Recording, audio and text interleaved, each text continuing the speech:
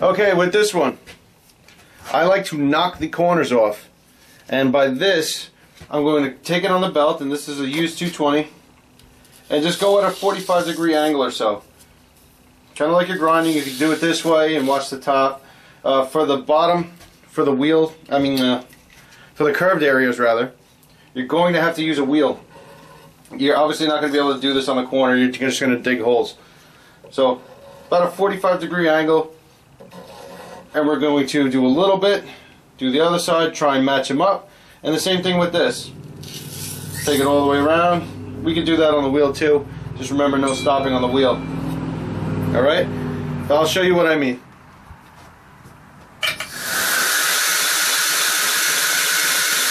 That's for later.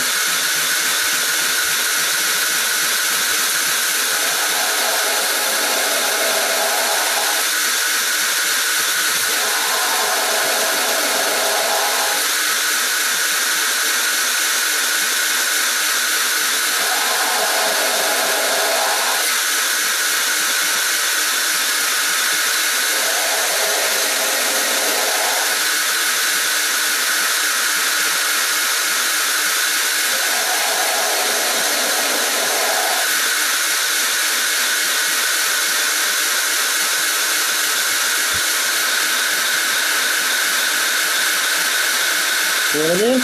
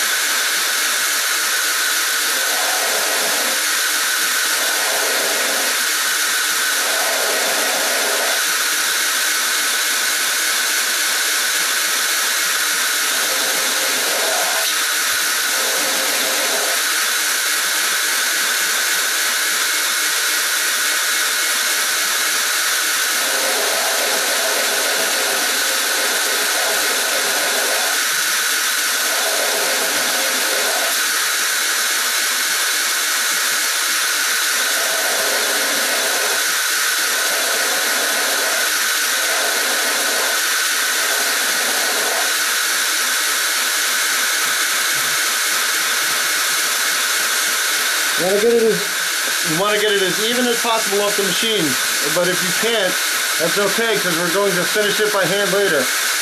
Get as close as you can though.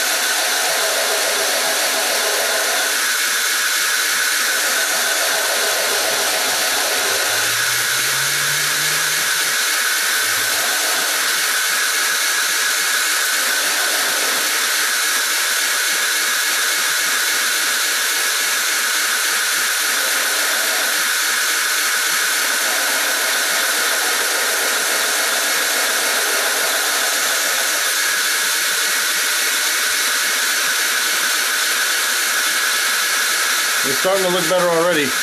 Even this ugly G10 is starting to look nice.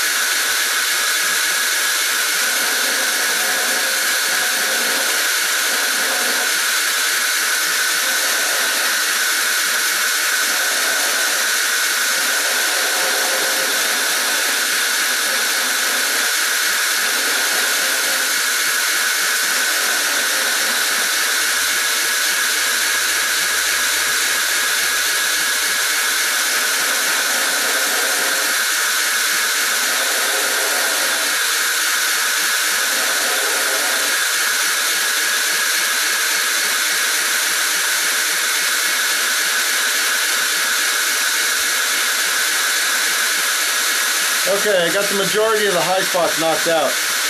So now what I'm going to do is blend this by taking it on the slack portion of the belt. So let me tilt you up. Right up there.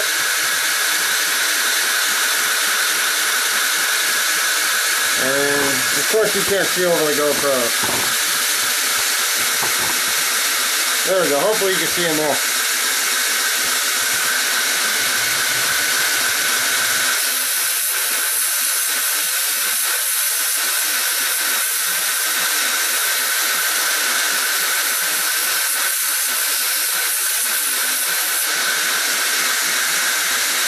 Just some light rocking. That'll kind of cut down the sides for you, the corners, the sharp edges.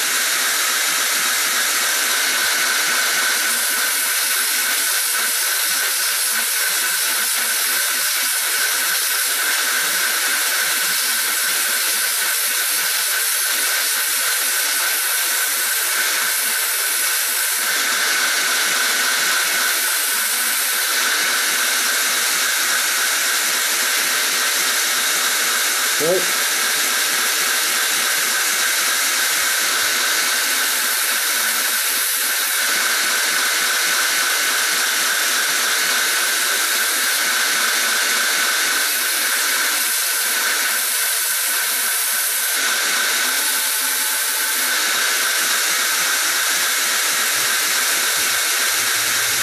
So what I'm trying to do here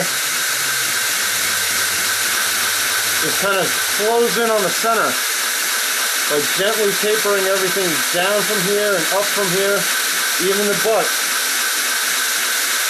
But you don't want to go too much further than this. We can go a little bit further and then we'll do it by hand afterwards.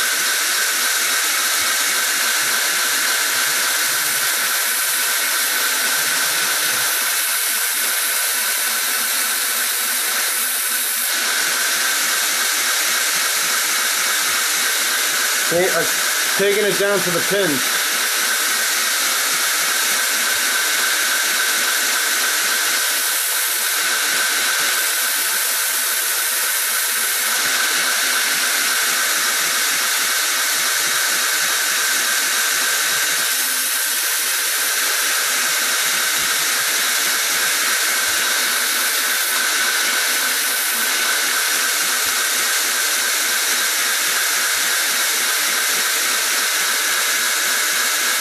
That looks pretty good. Now we're going to flip over to the other side.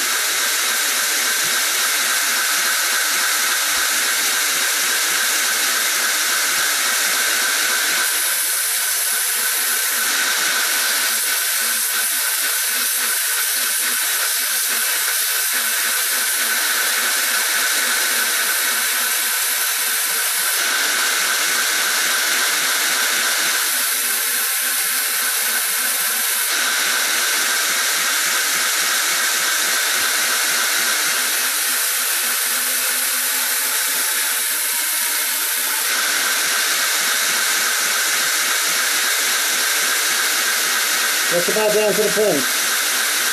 You want to even it up with this side. And let these black lines tell you where to go. You see?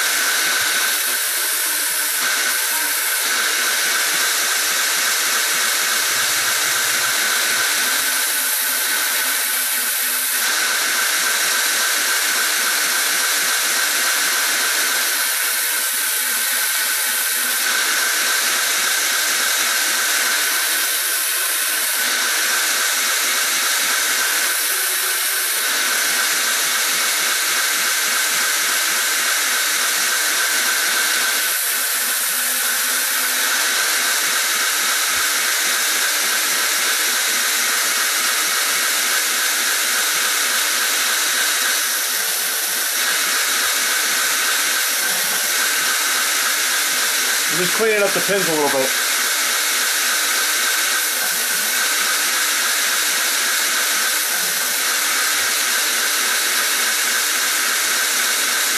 Okay. It's a very rough finish, but it's getting close. Now you have a choice. You can move on to a slower cutting belt like a 400 grit. This was a 220, or we could do it by hand. And I'm a believer that, you know what, you're going to learn to make knives, you should do it by hand. Of course you want to get it as close as you can by the machine. So this side's got to come down a little bit more to match this side. But other than that, it's fairly even, and the little bit of evening we have to do can be done by hand. Alright, so I'm just going to even out that one little edge and off to the hand sanding. Alright fellas, this is what the knife looks like right now. As you can see, I got it pretty close to being finished. There are some facets on there and sharp corners that we don't want. You see all these sharp lines. But the general shape is pretty even to the other side. So if you look at this black line, we kind of got that box going around there. So the middle is higher. You see? Here we got the same box. So we know that this is pretty even. But we still want to contour it and make it really comfortable. So I'm going to start off at a shaping grit to shape the rest of it. This is 120 grit sandpaper, and I'm going to douse it in some Windex as a lubricant to help it cut. And the way I'm going to do this is just hold the paper just like that and go in and knock those corners down. If you have any uneven spots, you can focus on those areas and shape it so it matches. If you're really far off, you can use a file to help bring it back.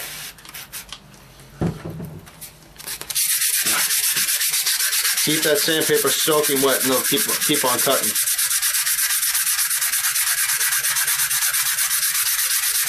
Okay, I'm hitting all the angles that I can, and I'm allowing my fingers to contour around the edges. That contour is what's going to give you the comfort when you hold the knife.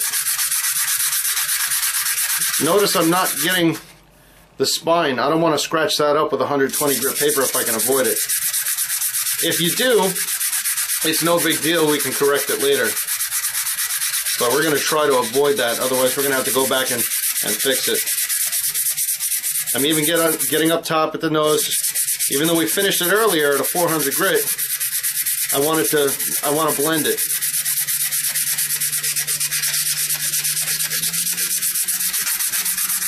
Get down there and smooth out all those angles you made. And this, of course, is just like all the other ones. This is the most critical step, the shaping step, because it'll dictate what all your other grits, all your other finishes will look like. So you want to do well on this step. See if I wipe it off. You see, looking much smoother now. And I just want to see that shiny spot in the middle. I just want to make sure I get that out too. We want a nice matte finish.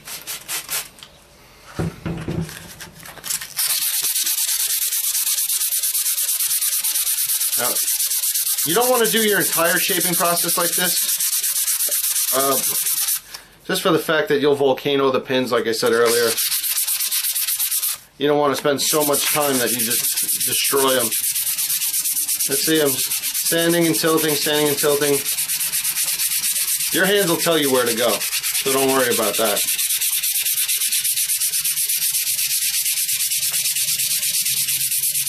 A common thing with new makers is you get excited when it starts looking like a knife, and you get nervous because you don't want to blow it at this point because it looks pretty good.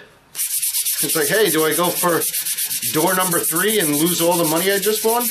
One of those game shows? Or do I just take the money and run? Well, I'm telling you, go for door number 3. You'll be happy you did. If that comparison makes any sense.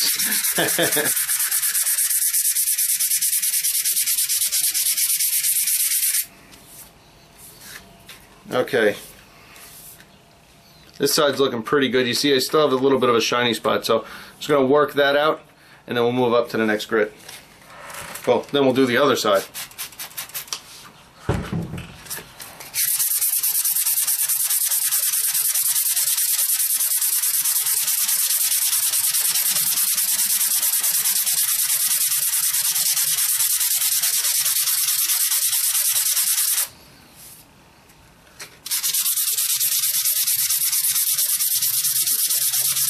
If you have a tiny little shiny spot like what I'm showing you, it's really not the end of the world, because when you soak it in WD-40 at the end of this, you're not going to notice it.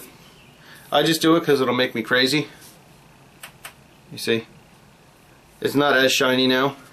It's definitely scuffed up, so when I hit it with the WD-40, it'll be fine. But that shiny spot is just the epoxy top layer of G10. You know, that shiny layer here? Because G10 looks so nice when you first get it. You see, it's almost like a mirror finish on the black. That's because that's the epoxy layer. You almost always sand that off.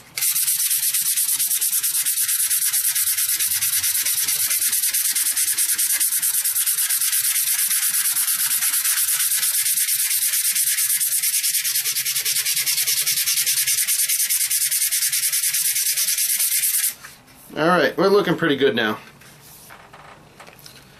I'm going to call that side done for the 120 grit.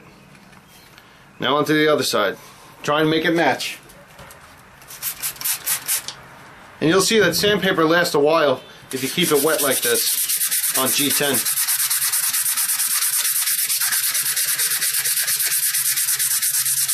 So I'll do this grit in front of the camera so you can see and I can explain a few things.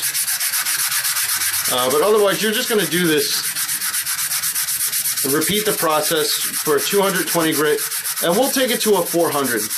Like I said, it's up to you how far you want to take it. Typically, I'll take it up to like an 800 or more, even. It depends on the finish you're going after. But for sake of simplicity, we'll keep it at the 400. So,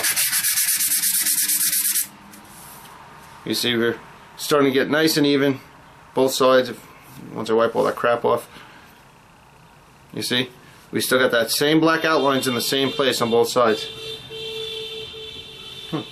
Some animal's honking his horn like... I don't know if the camera picked that up. But somebody just went in front of my house and pinned their horn. Must be all the awesome going on in this shed.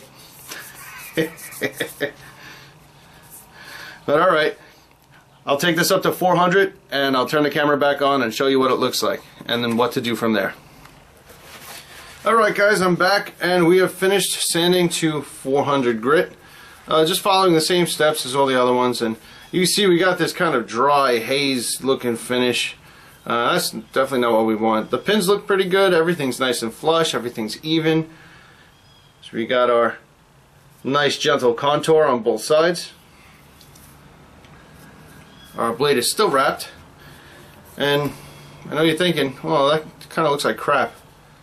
What's that white crap all over it? And here's the beautiful thing about G10. We grab our old friend, Mr. WD-40. Soak a rag. Nice liberal amount. And like magic, you wipe it down, and it gets rid of that white haze. And it'll stay like that. So give the whole thing a nice wipe down. You'll see once I dry it off. Let's get all that off of there. We get a fresh paper towel. As I knock into the tripod.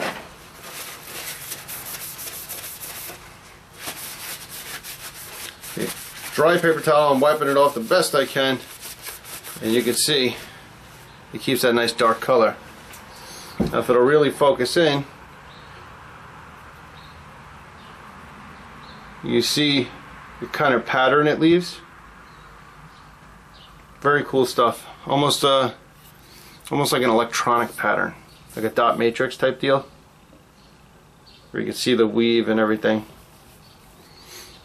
And of course at this point you want to inspect it and make sure everything's nice and even, that it's comfortable, you have no hot spots, and I tell you right now this is super comfortable, and all the grips very nice, even the reverse grip where you're pulling at, you're cutting toward yourself, that's fantastic.